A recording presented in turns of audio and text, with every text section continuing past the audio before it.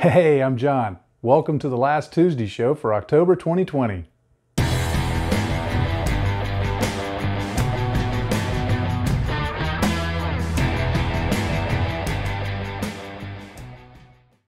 In this month's show, I've got some things lined up that I hope you're really going to enjoy. There's going to be some more question and answers. I want to take a look at one of the kits that I'm building for patrons. There's going to be a deep thought section, so we'll see what's been running through my head there. I've got a really fascinating Gunpla book recommendation that you may want to take a look at. Of course, the centerpiece of every Last Tuesday episode is the interview, and I think you're really going to like the one this month because it's with Mark Sorastro from Sorastro's Painting. So let's get started. Many of you may be familiar with Joshua Darrah. He's a modeler from Australia that in, I think it was 2015, he won the Australian portion of the GBWC, and he's participated in it several times since then. You've also probably seen him on the Zaku Aurelius channel where they take a look at various Gunpla and they comment on those. And you'll also see him on Gunpla Talk from time to time. He's a fantastic modeler, and he has a book that he's produced where he took his Zeta Gundam project from a few years back and went into great detail producing a PDF book that shows everything he did to modify it. And I want to say the book, as I'm remembering out of the top of my head, I want to say the book has like 300 pages and over 1,000 photos. So it's a very thorough resource. And if you've ever been interested in modifying and customizing your Gunpla, you're really going to want to look at this book because he shows you step by step every process he did on it, whether it's modifying vents or the feet or adding to the proportions or taking it away or, cutting things away, adding things to it, changing shapes. And he shows step by step with great photography and showing the tools and the way he did things and a great narrative to explain it.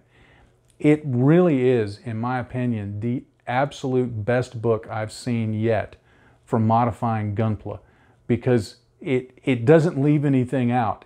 I've read through the entire book and it doesn't really leave any assumptions that you already know how to do something or that there's sometimes you'll look at a book where they'll show you step A and then they'll show you another picture and say, and here's the result. But you realize that somewhere between what looks like A and B, there was actually A, B, C, D, E, F, and you're at G. He's going to show you everything that he did to that model to get it to look the way it did. And it looks fabulous. So if you're looking for something on how to modify your Gunpla, or really any model, especially sci-fi, I would urge you to check it out. Now, one of the cool things that he does is he just says, pay what you want for it. He's got some options on there. You can pay as little as $1. You could decide to pay $200. And I would urge you, and this is not something Josh has asked me to do. He doesn't actually know that I'm going to be doing this.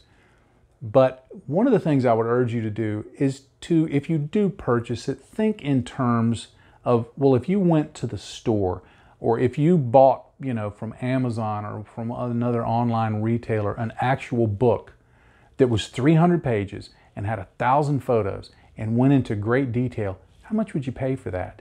I got the FAQ from AK Interactive about aircraft a few years ago. It's been incredibly helpful to me. It cost me like $80. Now, I'm not suggesting that you do that, but I would say when you click on whatever price you decide, think in terms of the work that Josh put into that and give some honor to that because I think it's important that he be, and again, he doesn't know I'm saying this, but that he be compensated for the hard work he did. And especially because I can tell you, you're going to get a lot out of it because it goes into such great detail. But anyway, all that being said, check out Josh's book. I think you'll find it really helpful. There's going to be links down in the description below, and when you get to his site, you'll see all the details there. One of the questions that I was asked this month had to do with chipping. The question was basically, I'm going to be working on a model that is desert colors, tan and dark brown. What should I pick for the chipping? There are several factors that go into the chipping color that you choose. Certainly from a real world perspective, you have to think about what's underneath it, underneath the paint. Is there a primer? What color is the primer? Is there a material underneath? What color is the material? Then there's also a scale modeling aspect. What can be seen? You know, when you're looking at it, what can I see to convey chipping? Now, a simple chipping scheme on those colors would be to use a darker gray or a darker reddish brown for the chipping on the tan. The darker gray would represent that it's chipped down to either maybe a primer color or to underlying composite material that doesn't rust. If you're wanting to do some rust tones, opt for something that's a little more reddish brown because that starts to develop the rust. Then on the darker brown, what I generally do if I'm doing a very simple chipping scheme is because I've assumed that the brown was painted over the tan, I just make the tan that forms the base of most of the model the chipping color for the dark brown. And it works really well to convey not only that the paint chipped, but that paint went over the tan color.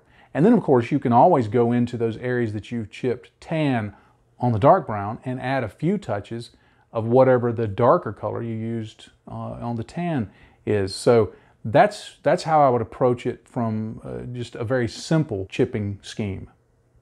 Now, if you're wanting to go a little more in depth into the chipping colors, what you can do, what I like to do is on, say for example, the tan color, I might initially use a lighter version of that tan to suggest scrapes in the tan paint, chips in the tan paint that don't go all the way through the paint. If you look at any piece of equipment, that happens, you know, say a bulldozer or something, that happens. You'll see that if it's, I know I looked at one, took some photos of it, it was yellow. And then there were some areas of very light yellow where it had been scraped and it had a color difference between the surface area that hadn't been scraped and the surface area that had some scrapes but did not go all the way through the paint. So that initial light contrast chipping will suggest surface scratches. Then you're going to have other scratches that will go down to another color. For example, if you decide that your object that you're modeling has a primer color, then you could chip down to that primer color, whatever that is. And then there can be another layer under that where it gets down to the actual underlying material. At each of those stages, decide what the color is, because that will give you your guidance with regards to what color should you use and what is the order of chipping. Another thing to think about, and this is getting kind of really into the deep end of the pool, but if you're going to have multiple colors representing multiple ages of chips and multiple materials, you'd have to think about if you've got an area, say it's this big on the real world object, and there's a chip that's maybe the size of my hand that goes into just the surface of the paint itself. That may be a lighter color. Then there may be a smaller area that's chipped down to the primer. And let's say that primer is a red oxide. So you're going to have something inside of that lighter color that's red. And then if it goes all the way down to the base material, you're going to have something else inside of that. So there can be a lot of different layers of chipping going on.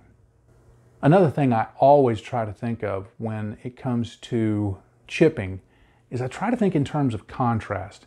Sometimes contrast may not necessarily reflect the most realistic or plausible thing, but if I'm wanting to convey the notion of chipping, then I have to think in terms of contrast. So for the tan color, you choose a dark color. For the dark brown color, you choose a lighter color. Now, those colors can be driven by a lot of different factors, which I've just talked a little bit about.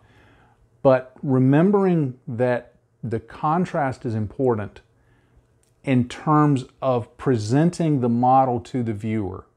you're not only trying to model perhaps a realistic thing or a plausible thing, but you're also trying to create, I guess you would say, an environment for the person that's looking at it. So chipping can help you bring out shapes and volumes on the model. It can help define detail. It can draw the eye to a particular area. Maybe you've spent a lot of time painting a particular area. You think there's an area that is very interesting in terms of shapes and greeblies and everything else on the model. And so you can use chipping that's high contrast, or maybe has a really almost shocking color change to draw the eye to that.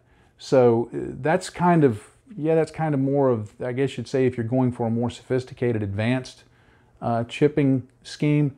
But all of those factors go into play in picking what colors you use for your chipping. Another question that came in this month was asking, should I put a gloss coat over metallic paint? And I'll have to admit, I'll have to give a little bit of a politician's answer here. It depends. It depends on several factors. One, what was the paint that you put on there in terms of the metallic? Is it a shiny metallic? Does it look really metal? Does it look just kind of metal flaky?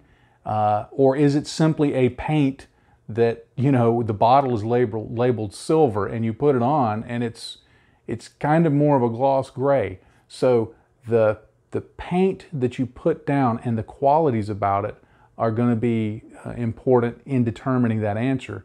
You know, the sheen, especially on a metallic, is very important, because there's some that you can put on a model that it looks like metal.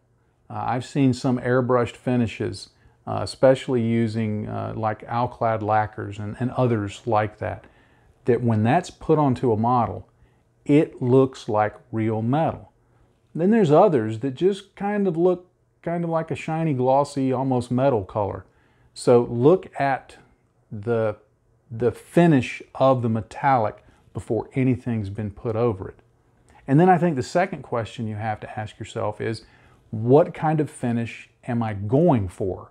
What do I want the final thing to look like? If you're really wanting a high gloss metallic finish, then often if you put on a metallic color that's very shiny, often the best thing to do is not gloss coat the metallic color. Gloss coat the rest of it, maybe mask off that metallic area and gloss coat the rest. If it's a buffable metallic, meaning you can shine it up and polish it a little bit, then sometimes doing that shining and polishing is better than a gloss coat, because a gloss coat can reduce the metallic look of it. It'll still be glossy, but it can reduce that metallic look. Now, if you're going for a more dull finish, let's say you want it to look like a piece of worn metal, you know, a military vehicle or something like that, I think a good approach there, rather than hitting it with a matte coat, which you could do, I've done that, you could do that. I think what works well there is to do some matte streaking. And by that I mean, instead of, say, airbrushing on a matte coat, to take a brush, thin down some matte paint, and do some streaking, almost like you would for mud or anything else, and do some streaking so that you have areas that retain that shiny metallic look, but then there's other areas that make it look dull. And you can even add other effects over it, say rain marks and dust marks and where dirt has run down. But by leaving just a little bit of the shiny metallic poking through, it really sells the notion that, okay, this is a piece of metal that, you know, it doesn't rust, it's really tough, and there's stuff on top of it. But if you just were to go up there and take a wet cloth and wipe it down, you would get a really shiny metallic underneath. So in general, if it's a good metallic coat, I wouldn't gloss coat over it. I would leave it as is. But if you're going for a slightly different finish, then think in terms of what you want the final finish to be as to what kind of things go over the top of it. One of the projects that I'm working on is a Patreon exclusive video build, and it's of the Rocket Models 1/35th scale Kabuto Kai, which is a walking tank thing from their Fists of War series. Now, the Fists of War series is basically an alternate World War II timeline that sees it going on for a couple of more years, and that there are walking tanks that proliferate the battlefield, and they have various kits from various countries that portray these. And I picked this one mainly because it had just been released and I thought it really looked cool. But you can see that I've been working on the interior here, and it's a very good interior. Lots of detail and plenty of greeblies to weather and to chip up and things like that. So if you're interested in seeing this progress and seeing the other Patreon exclusive builds available, then be sure and check in the link below for Patreon, and you can see what that's all about. But even if you don't, if you think walking tanks are a cool thing, be sure and check out the Fists of War series from Rocket Models. You may find something you really like to build. Well, I've been thinking again, so that means it's time for some deep thoughts. I was having a conversation with a friend recently about an experience he had on social media. Someone had posted up a photo, and they had kind of explained what they had done and what stage they were at in the model build. And they finished up by saying, "Comment and critique welcome." So as he did, as many of us do, he looked at it and evaluated it and went into reply and said some nice things about it, because he said there were definitely some positive points to it. And then he just made a couple of observations about a few things that could be improved. And he actually sent me his wording, and it was quite kind and appropriate, I thought. And so he hit reply and didn't think anything of it. And then it wasn't too long after that he got a reply from the person who had asked for the C&C, and they really weren't happy with the fact that he had actually offered comment and critique. And he was mentioning to me his frustration with, basically, I was just trying to be helpful.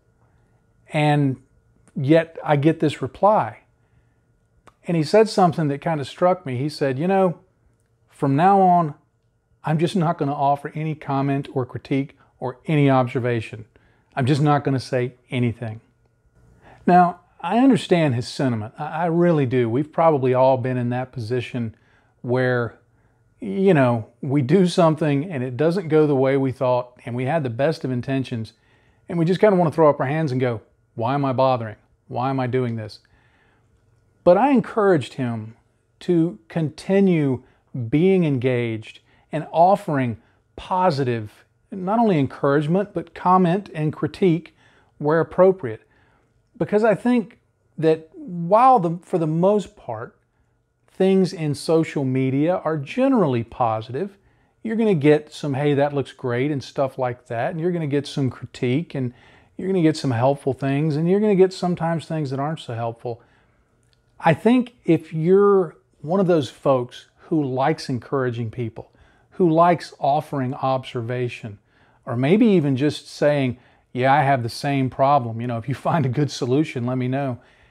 If you're one of those people who likes engaging on that level, don't let pushback discourage you from doing that. And you know who you are. If you're one of those folks that, and come on, let's all admit it, there's a few folks out there that are a bit bitter and a bit acidic.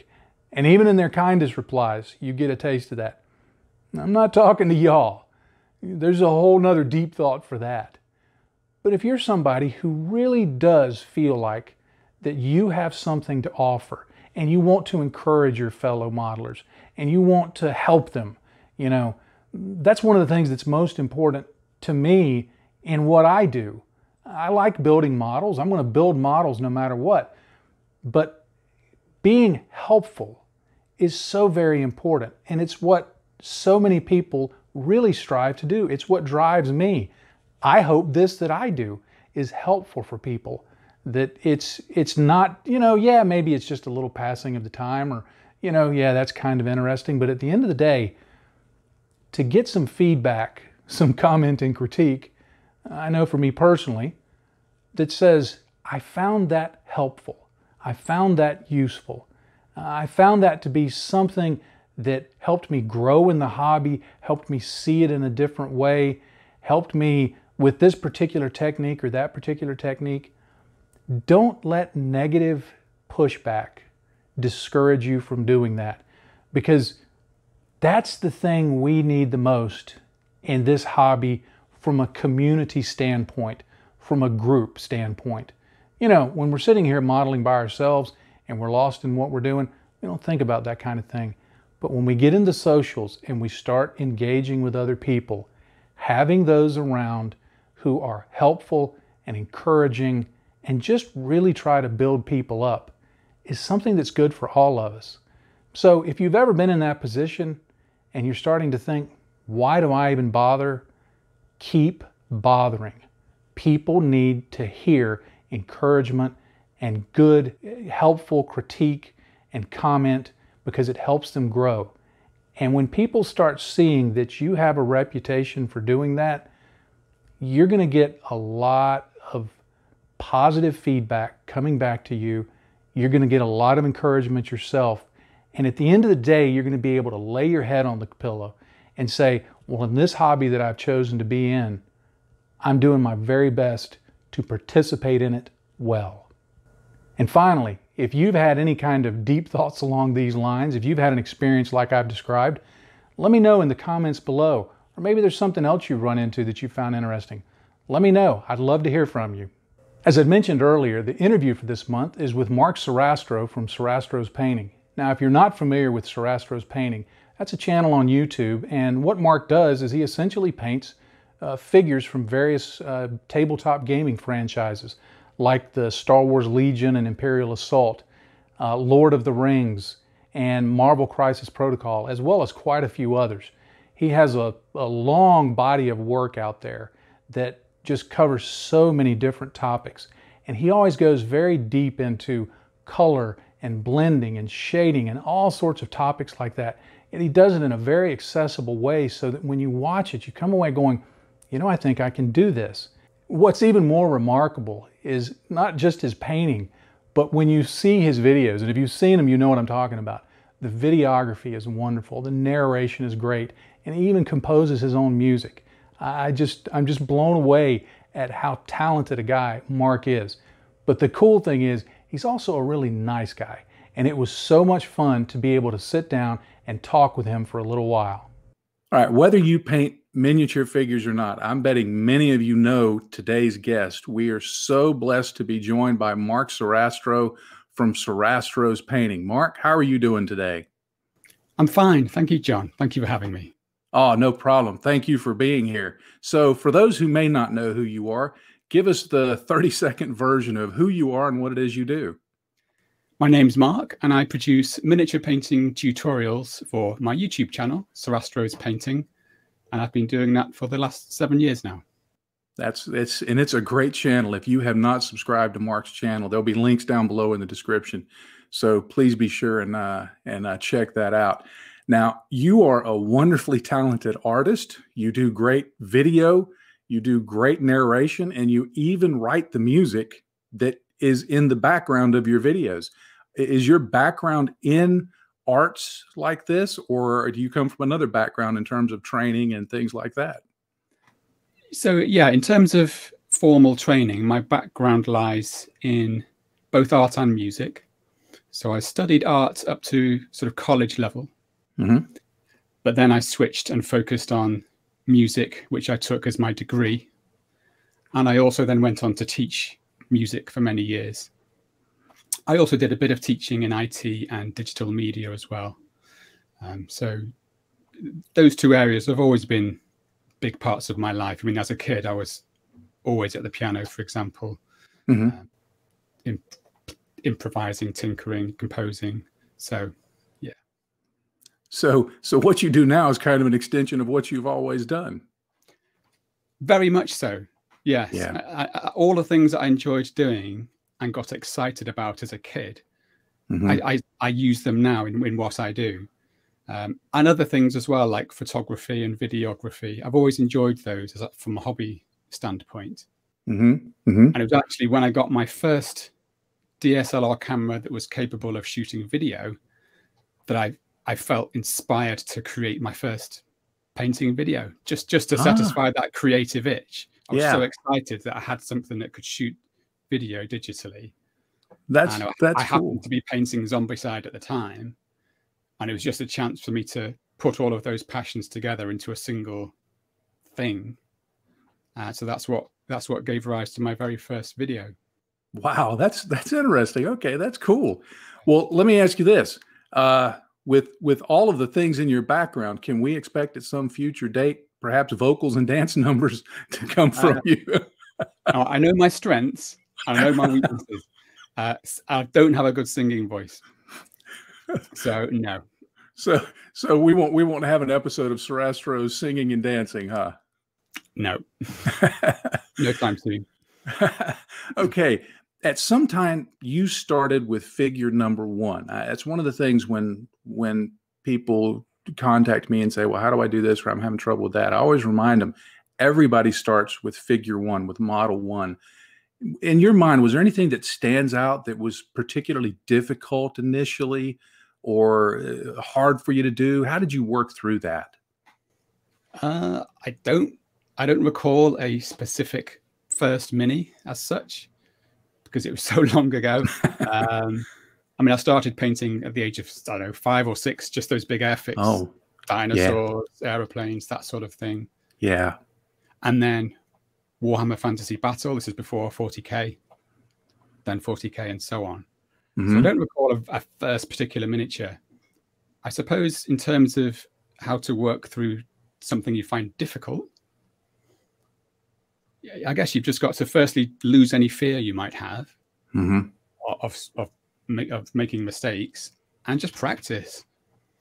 And if you've got spare miniatures or unwanted miniatures, that's the great way to practice, because you're not worried about messing things up. You're just trying ideas out, trying colors, trying techniques. Yeah.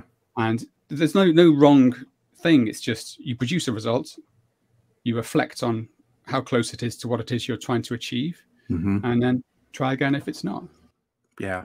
Yeah. And that's such an important key for especially for new painters to remember, is you're going to have results that are less than what you expect initially, but you have to go through that to get to what it is you're wanting to do.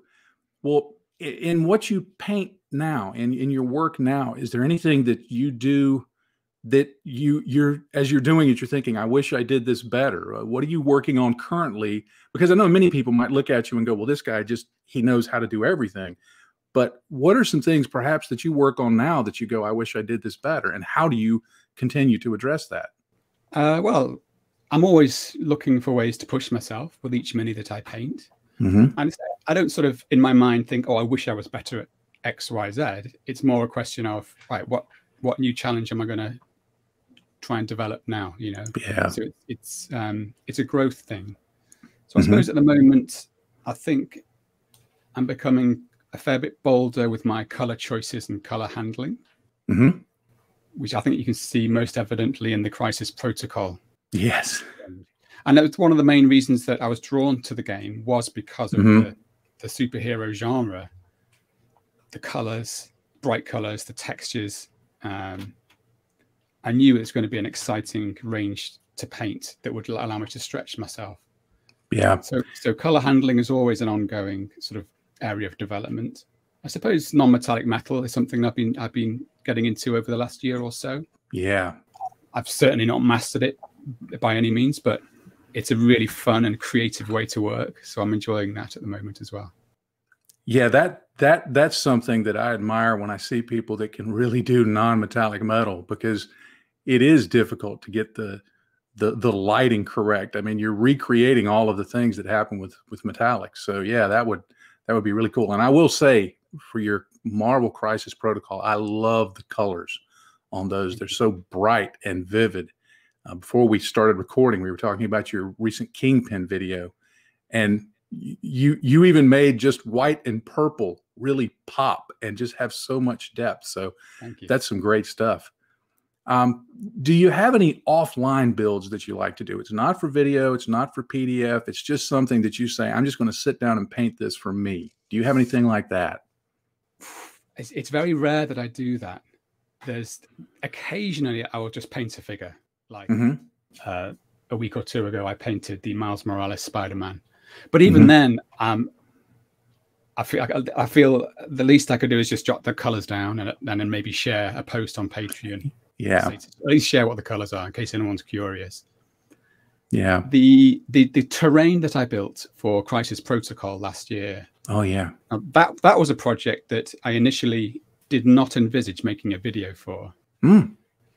Partly because I didn't really know what I was doing. I thought, how can I possibly make a guide when I'm just sort of learning myself on the fly, as it were. So I'd looked at the work of people like Mel, the terrain tutor. I bought a whole range of different materials because I didn't know what was going to work best. So I got lots of different types of those brick textures to try out, different windows and doors from various miniature train companies and so on.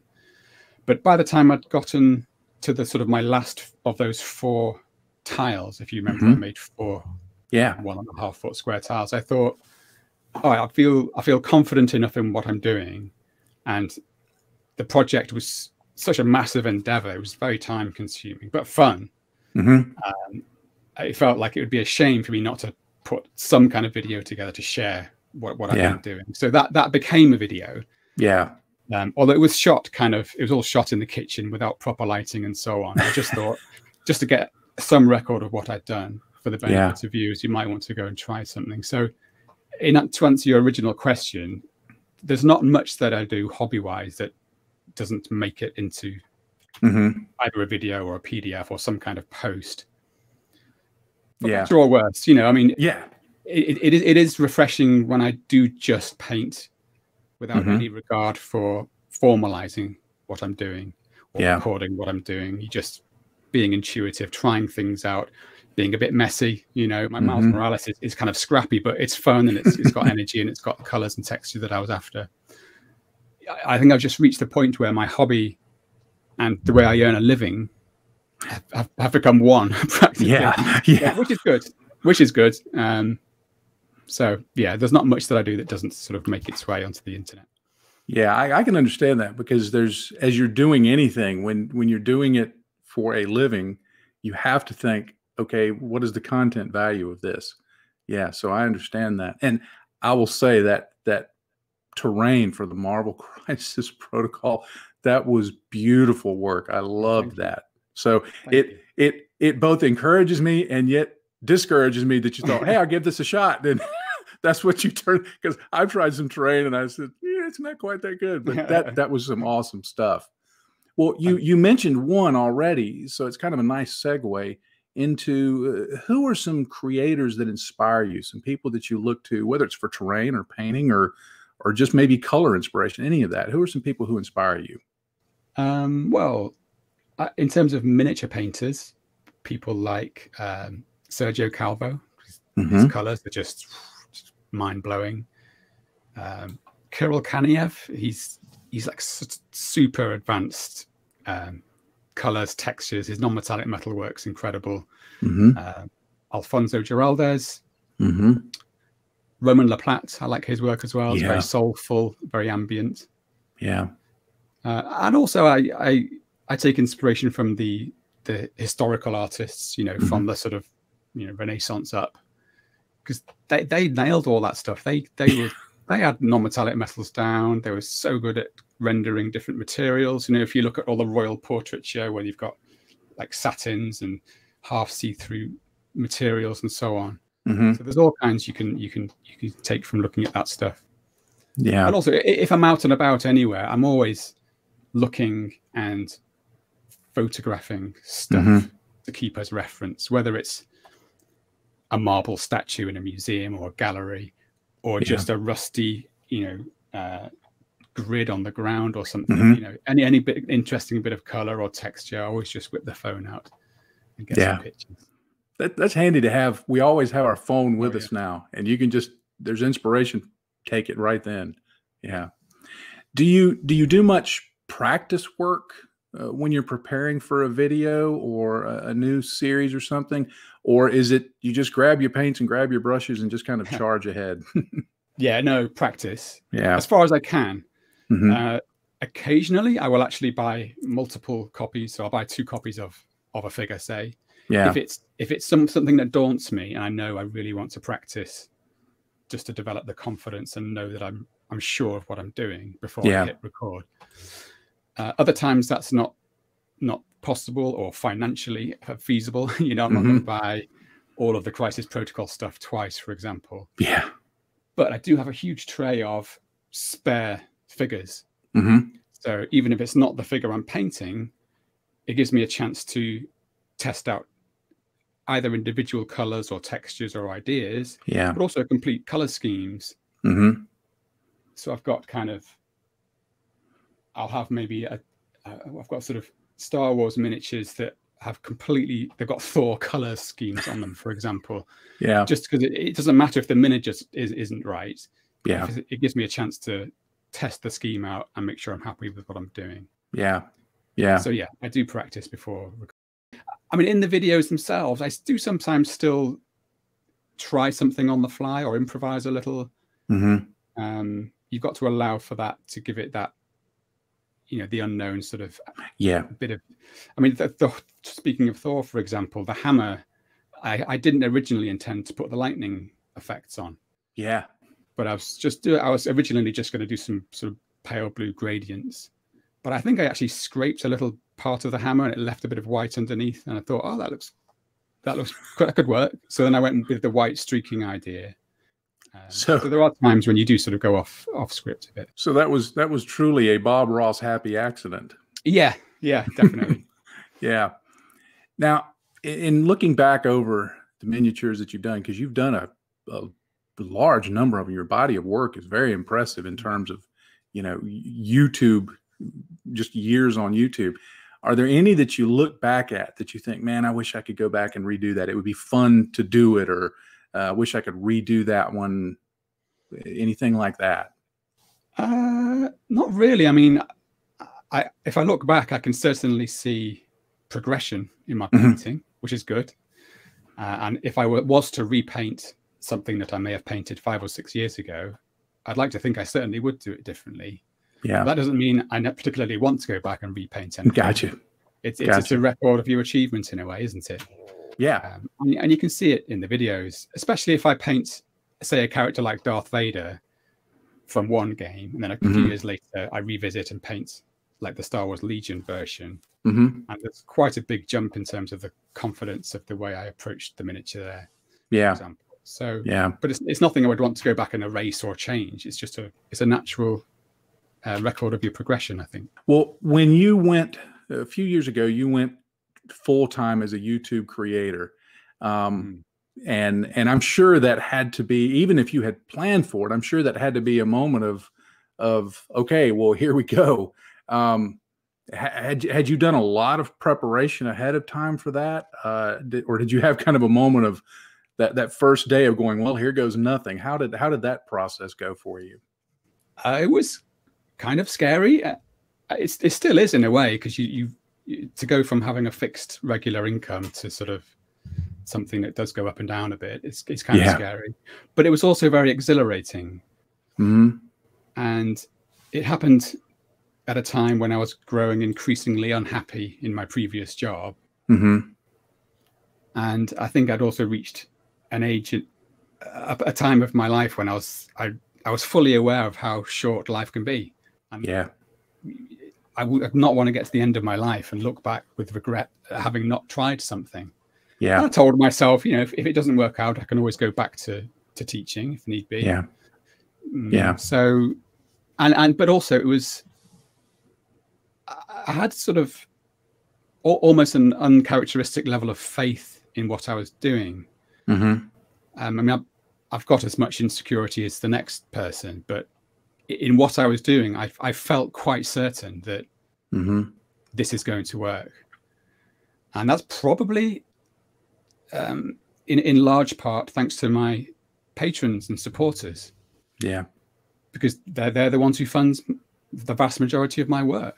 Yeah. And that was true at the time, and it's still true now. And so it was a bit of a leap of faith. Yeah. But I put my faith in my supporters to carry me through that transition. And I guess I always just believed in the simple idea that if I keep my head down and focus on the project, the video, make each video as good as it can possibly be, everything else will flow from that. Yeah. So I'm not the best at sort of the marketing side of things, particularly. I'm not even a very good YouTuber. I don't consider myself a YouTuber in many ways. I don't produce sort of weekly content. I don't produce content that could necessarily pull in the biggest audience. Yeah. But I don't have to, because it's my patrons that fund what I do. And as long as I have enough people interested enough to support what I do, then I can carry on producing exactly the kind of videos that I like. So that simple core principle was true at the time, and it still is now. So I don't know if did I answer your question? No, yes, that's a great answer. And it's also a great. I wanted to make sure I mentioned to the audience, if you have, there's going to be a link down below to Mark's Patreon page, and I would encourage you to go take a look at that and see the various levels he offers, and consider supporting him, because one of the things I appreciate about what you do is you paint. You don't talk about painting. You don't examine painting. You paint and you demonstrate. And I think from a consumer standpoint, someone who consumes video and tries to paint, I find that really helpful. So please continue. Okay. Yeah. Now, one of the things that I appreciate in watching your videos is you'll often identify a break point somewhere in the video that you'll say, okay, this is tabletop ready. I mean, if, here's a standard that you've gotten it to, it's tabletop ready. And then you'll say, now, here's some further refinements that you can do. Now, I'm going to guess, I may be wrong, but is that the gamer coming out in you? How much time do you have for gaming when you've got all these other things going on? So I think that one of the main reasons I often like to present a kind of stopping point is purely for the benefit of my viewers. And when I first said that in one of my early videos, I did have feedback from people saying they really like it when I say the words "and" if you want. I mean, it's funny, you can stop whenever you want anyway, but people just like to hear it. So, and I'm aware that not everyone wants to spend X number of hours refining and tweaking. Yeah. Want something that looks decent enough to play with. Yeah. But at the same time, it's good to try and please parts of the audience that may want to push things a little bit further, or have a bit more time or a bit more skill. So I guess it's just about what we call in education is differentiation. Differentiating the tasks so that people of different levels or needs can still achieve what they want. Okay. Time. You asked about time for gaming. Yeah. So I have a weekly game night with a couple of local gamers. Okay. So that forces me to stop whatever I'm doing. I go out, it's a 20-minute walk away, and we game. So at the moment, we're in the middle of a Kingdom Death Monster campaign. Oh, okay. So that's going really well. And that's also kind of spurring me on to paint more of the upcoming monsters that we're going to face in the game. Yeah. So that's something. And then at home, I like to play with the family, with the kids. My daughter, who's 12, is currently running a Dungeons and Dragons adventure with us. Oh, how about that? That's really cool. Yeah. And if we're not playing that, we love to play Crisis Protocol, Star Wars Legion sometimes, or the card game, the LCG card games, Lord of the Rings. We tried Game of Thrones for the first time a few weeks ago because my daughter's enjoying the books at the moment. So yeah, stuff like that. Interesting. Now, watching your work is very much continual. I'll call it a deep dive beyond just color. I mean, you talk about light and shadow and contrast, but you also talk about the reasons for why you're doing things and the choices and stuff. And I've heard you often say, I'm going to push the highlights further or something like that. When you're starting to plan for a figure, how do you determine what's right for that figure, what it is you're trying to accomplish? What are some things you look for? Talk us through that process. I suppose it's important, or I try to have a clear vision of how I want the thing to look.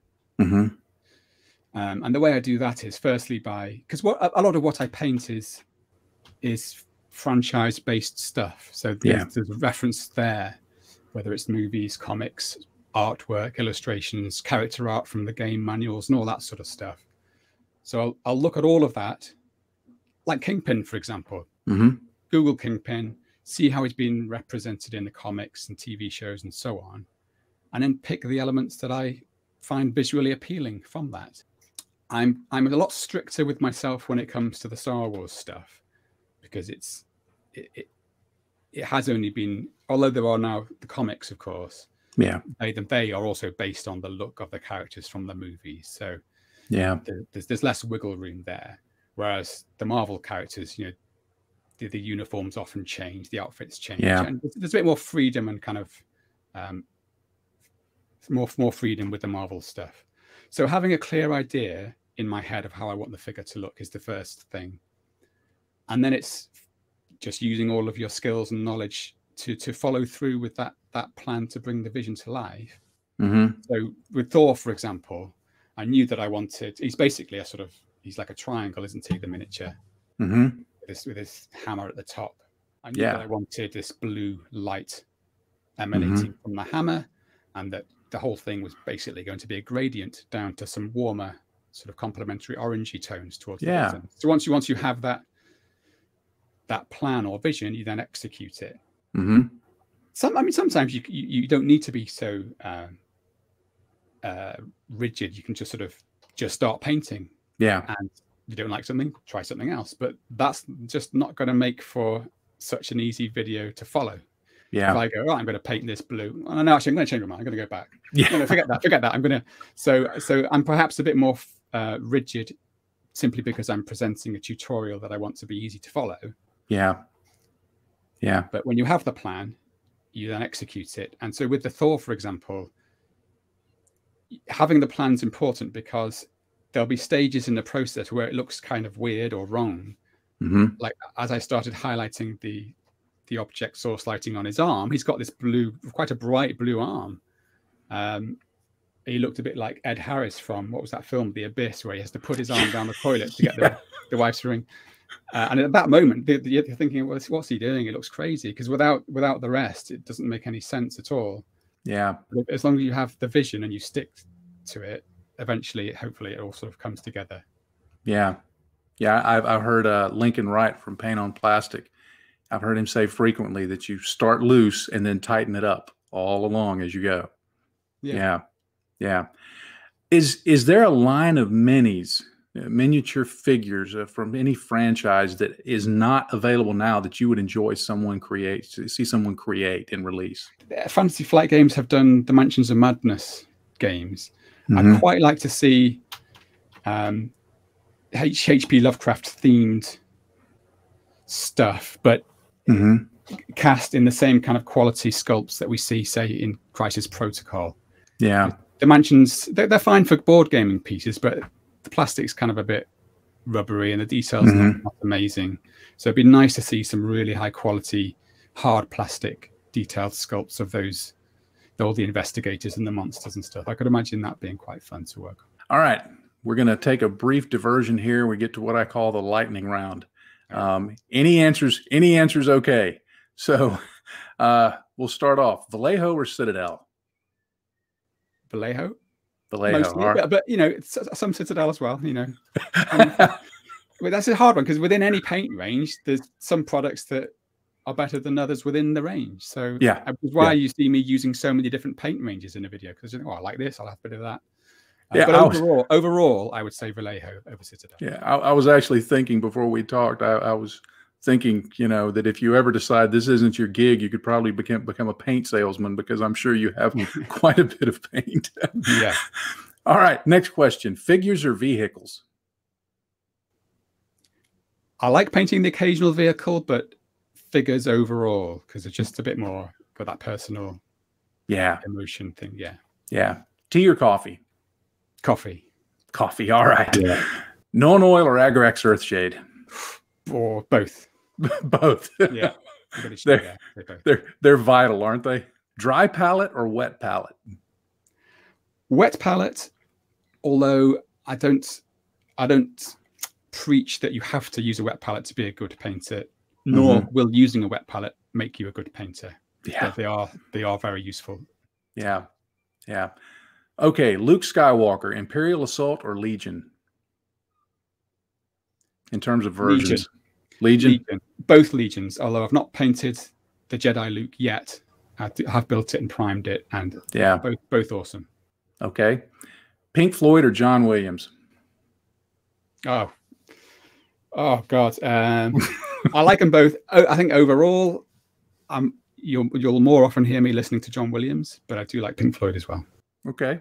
Yeah, I was actually watching one of your, I don't remember which one it was, one of your videos, and my wife happened to be walking through the room in here, and she said, "Is that Pink Floyd?" And because something in one of the background music you did, she said it has a touch of Floyd to it. So that's interesting. Yeah, that's actually what prompted that question. All right, final in the lightning round. Minis from The Mandalorian. I want them now, or I want them right now. Oh, to be honest, as enticing as that prospect is, if I glance to my left, I have a shelf of shame with assembled and primed miniatures waiting to be painted. Yeah. It'd be great to have them. I know they would end up somewhere amongst that, and it's not good for my psychological health. Yeah, but at some point, yeah. Okay, now I really enjoy your videos. I have watched. I will admit I'm a fanboy of your videos. I've watched each one multiple times because I always learn something new. But your patrons get PDF guides that you release to talk about the colors and to go into figures that don't make it to the video. And those are also very good and very useful. Hey, have you ever thought about releasing a book about painting minis? I've not given it any serious thought. No. My heart lies in the creation of the videos, really. Yeah. Because the video I hope lets me communicate something more than just information about, what paints I'm using, what techniques I'm using, etc. I can sort of hopefully convey something about my love of the theme of the game that I'm covering. And there's something magical about that process of seeing a colorless piece of plastic slowly become imbued with life and color that doesn't quite translate in a PDF or a book. The PDFs are useful, and it was actually my patrons that originally suggested it a few years ago. And I thought, it's a useful way for me to cover more miniatures, especially if they're figures that don't require me to demonstrate something new in terms of technique. It's really just techniques you've seen me do in the video lots of times. Here's the colors I've used for this miniature, and that's all the information you need. But it's a slightly joyless type of media to produce because it's missing the music, the pacing. So someone used the word in one of my YouTube videos just last week. It was the Thanos video. He described the videos as intoxicating. And I thought that's a really nice word because it tells me that he enjoys the experience of watching and listening to the video. So it's possible I don't know. And also I think a book, there's something kind of permanent and definitive about a book. It sort of suggests that this sounds odd, but it might suggest that I see myself as some kind of authority on miniature painting, which I don't feel like. I just, and I suppose that's why I like the format of videos I produce, because each video is nothing more than me simply sharing my approach to painting this particular miniature from this particular game at this particular time. That's all it is. I'm not saying, here's the best way to paint white, for example. This is just how I've chosen to paint this white jacket on Kingpin, for example. So for those reasons, I think my heart will always lie in the video creating side of things. Who knows? Maybe a memoir or something in 20 years' time. Maybe something down the road. And it's interesting. You talked about, like, for example, painting white. I mean, You've painted various stormtroopers. You've painted clone troopers. The Kingpin had a lot of white on it. His jacket was white. And each of those has a slightly different approach. I was painting a clone trooper recently, and I looked at your clone trooper video and your mix of contrast paints to get that look and then highlight it. And that worked really well. So I see what you're saying. There's always a slightly different way of doing everything that may be approachable by one, a little more approachable by some. That was the one that worked for me. So yeah, I get that. I get that. As someone who watches your work a lot, I see that you also like trying different equipment for the filming and for the videos. That almost becomes a hobby in and of itself. You had a really great video about one of the mechanisms you have for manipulating the camera and the angles and things like that. What's on the radar there? Is there any new equipment that you have or anything you wish you have that you want to upgrade to? What can we see in the future there? The main thing I want to get next is a second camera. Mm-hmm.